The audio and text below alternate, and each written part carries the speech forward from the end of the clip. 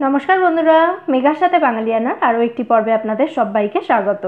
आज आपनादेर साथे शेयर करछि दारुण मजादार डिम पकोड़ार पोस्तो बा डिम पोस्तोर रेसिपि। असाधारण स्वाद हय डिम पकोड़ार पोस्तोर और भात एबं रुटी दुटोर साथेई किन्तु खेते एटा दारुण लागे। भीषण सहज एकटा रेसिपि। ताहले चलुन रेसिपिटा देखे नेওয়া যাক। प्रथमे डिम पकोड़ा बानानोर जोन्नो आमादेर बेसনের बैटर तैरी करे निते हबे। तार जोन्नो आमि एकटा बड़ो बाटिते एखाने दिये दियेछि हाफ कप परिमाणे बेसन। এটা মোটামুটি 100 গ্রামের একটু কম বেসন আছে। দিয়ে দিচ্ছি এর মধ্যে স্বাদ মতো নুন আর 1 টিস্পুন মতো ভাজা মশলা গুঁড়ো, গোটা জিরে, গোটা ধনে, শুকনো লঙ্কা শুকনো খোলায় ভেজে সেটাকে গুঁড়ো করে আমি এখানে 1 টিস্পুন সেই গুঁড়োটা দিয়েছি। আর দিচ্ছি গরম মশলা গুঁড়ো 1 পিঞ্চ মতো। এবারে এই শুকনো উপকরণগুলোকে ভালো করে মিশিয়ে নিলাম চামচ দিয়ে। তারপর অল্প অল্প করে জল দিয়ে এই উপকরণগুলো দিয়েই একটা ঘন ব্যাটার আমাদের তৈরি করে নিতে হবে। बेसনের ব্যাটারটা কিন্তু পাতলা হবে না, ঠিক এরকম ঘন তৈরি করতে হবে ব্যাটারটা।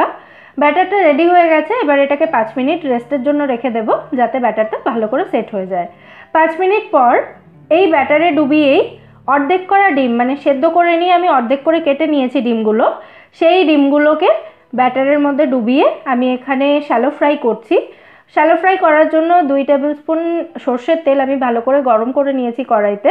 তারপর ওই তেলের মধ্যে এই বেসনে ডোবানো ডিমগুলো দিয়ে পকোড়া তৈরি করে নিতে হবে আমাদেরকে। এক একবারে আমি 4টে করে পকোড়া বানানোর জন্য দিচ্ছি। আমি টোটাল 4টে ডিম নিয়েছি, তার মানে এখানে কিন্তু 8টা পকোড়া তৈরি হবে। এক একটা ডিম আমি 2 টুকরো করে কেটে নিয়েছি।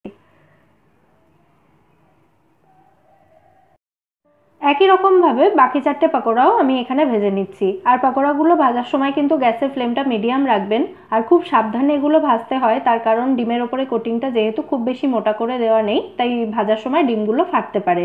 চাইলে ডিমের ওপরটা একটু চিড়েও দিতে পারেন। সমস্ত পকোড়াগুলো ভেজে তুলে নেওয়ার পর বাকি তেলের মধ্যে আমি দিয়ে দিলাম এখানে হাফ টিস্পুন কালো জিরে আর একটা চেরা কাঁচা লঙ্কা ফোড়নের জন্য। কাঁচা লঙ্কাটা একটু ভাজা ভাজা হয়ে গেলে দিয়ে দিলাম এর মধ্যে 2টো মিডিয়াম সাইজের পেঁয়াজ কুচি। পেঁয়াজটা একটু মোটা মোটা করে আমি কেটে নিয়েছি এখানে। আর পেঁয়াজটা খুব বেশি ভাজার দরকার নেই, জাস্ট কালারটা চেঞ্জ হলেই হবে। দেখুন ঠিক এইরকমভাবে পেঁয়াজটা ভেজে নেওয়ার পর আমি এর মধ্যে দিয়ে দিচ্ছি একটা ছোট সাইজের টমেটো কুচি। টমেটোর পরে দিয়ে দিচ্ছি স্বাদ মতো নুন, তাহলে টমেটোটা তাড়াতাড়ি গলে যাবে।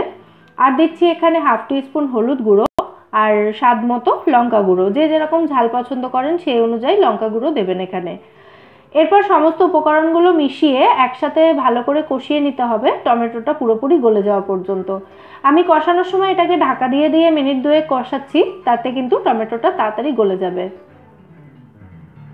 ঢাকা দিয়ে দিলাম।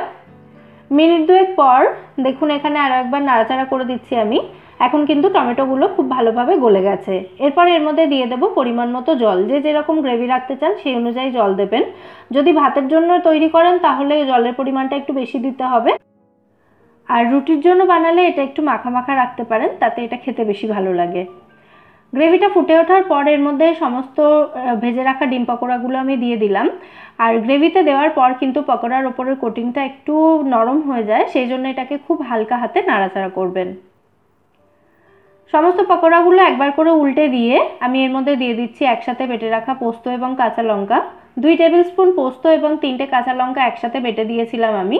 আর সাথে একটু জল দিয়ে দিলাম মিক্সার জারটা ধুয়ে, যাতে এক্সট্রা পোস্ত যেটা ওর মধ্যে লেগেছিল সেটা নষ্ট না হয়। ভালো করে একবার নাড়াচাড়া করে মিশিয়ে দিয়ে এটাকে ঢাকা দিয়ে মিডিয়াম ফ্লেমে রান্না করতে হবে 5 মিনিট মতো। আমাদের ডিম পকোড়া পোস্ত এখানে অলমোস্ট রেডি। কড়াইটা ধরে এভাবে একটু নাড়িয়ে এটাকে মিশিয়ে দিচ্ছি। তারপর ওপর থেকে 1 টিস্পুন মতো কাঁচা সর্ষের তেল ছড়িয়ে দিচ্ছি। এটা কিন্তু দারুণ একটা ফ্লেভার অ্যাড করে এই রান্নায়। তারপর গ্যাসের ফ্লেমটা আমি অফ করে দিয়ে এটাকে ঢাকা দিয়ে স্ট্যান্ডিং টাইমে রেখে দেবো 5 মিনিট মতো। 5 মিনিট পর আমাদের ডিম পকোড়া পোস্ত এখানে একদম রেডি সার্ভ করার জন্য। অবশ্যই এটা বাড়িতে ট্রাই করে আমায় জানাবেন রেসিপিটা কেমন লাগলো। আর রেসিপিটা ভালো লাগলে ভিডিওটাকে লাইক এবং শেয়ার করে প্লিজ আমার চ্যানেলটা সাবস্ক্রাইব করে নেবেন যদি এখনও না করে থাকেন। ফিরে আসবো নতুন কোনো রেসিপি নিয়ে। সবাই সুস্থ থাকবেন, ভালো থাকবেন এবং সবাইকে ভালো রাখবেন।